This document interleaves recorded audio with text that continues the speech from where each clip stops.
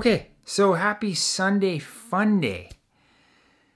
Hope you had a great weekend. Here's a perfect way to top it off. I hope you're sitting down because you're gonna want to watch this one. This is the first of many of a collaboration with Brent Mcmahon. If you're not sure who Brent Mcmahon is, he's a two-time Olympic Canadian triathlete and, I hope I get this correctly, four-time Ironman champion. Yes, four-time Ironman champion. Awesome guy. Been working with him a lot lately. There's a lot of videos to come, so let me know what you thought of this video. Today he's going to teach me about hill climbing. If you like this video, comment down below. If you want to see more, comment down below. Hit the thumbs up. And don't forget to subscribe. The little red button, hit it. So, happy Sunday fun day. Hope you enjoyed the video. Ladies and gentlemen, in preparation for departure, please check to see that your seatbelt are securely fastened. Alright, so I'm sitting here with Brent Mcmahon, and, yeah, I don't know, tell me about yourself. Yeah, well, I've been racing triathlons since I was 10 years old, and so that's been almost 30 years now that I've been racing triathlons, and it's been a lifestyle, it's been a job, but it's been a lot of fun mostly, and I've done all sorts of racing. I've done, 2 Olympics, I've done Xterra off-road triathlon, and now currently I'm racing Ironmans, so a little bit of everything. Wow, crazy.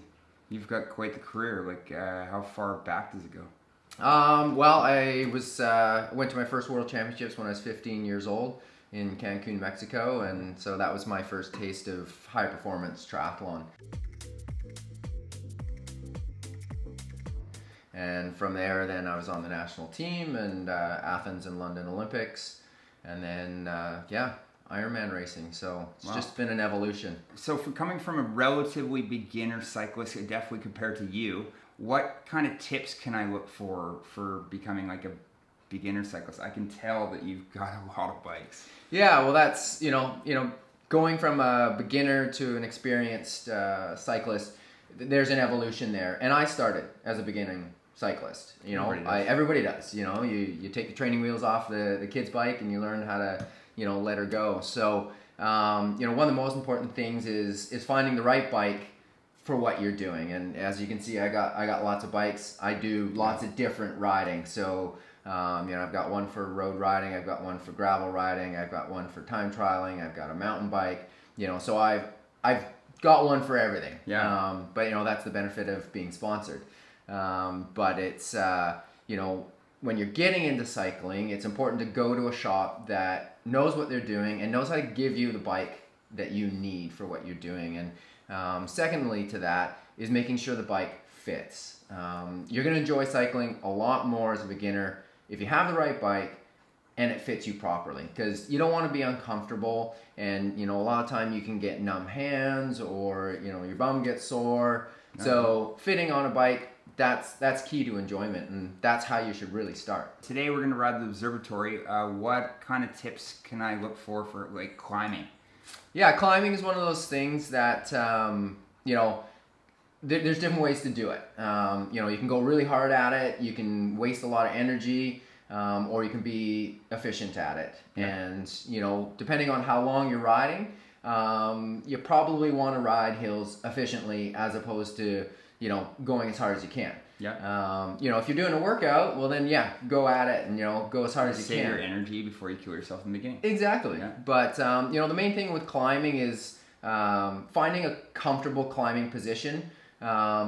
How you ride on the flat is different than how you ride climbing. So some people like to, be more upright. Some people actually like to get lower as they're climbing. Some people like to have their hands, in the middle. So finding what works for you, and also finding a good cadence for climbing. Yep. Knowing how long the climb is, that sort of dictates your cadence. If it's a long climb, then you want to find a nice, easy cadence that can keep going for the whole climb. You don't want to start out like really hard and mashing the gears, and then get a quarter of the way up and then be blown up and have to take it easy the rest of the way. So cadence plays a big role in how well and how consistently you can ride a climb. I've been noticing on the Tour de France, because I've been doing a lot of homework, they've been, some of the hill climbers have been climbing like this. Yeah. Climbing like this. What's your style?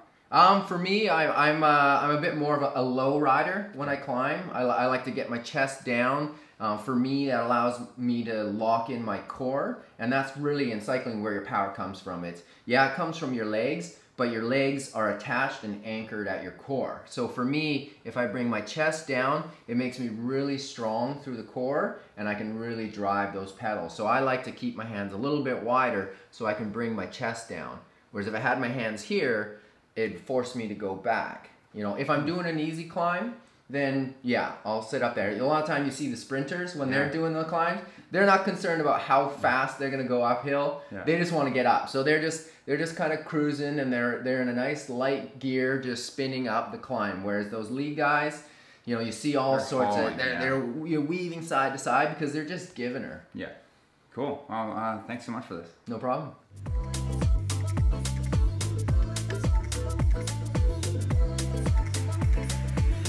All electronic devices, anything with an on and off switch needs to be powered off, and that includes cellular phones. Thank you.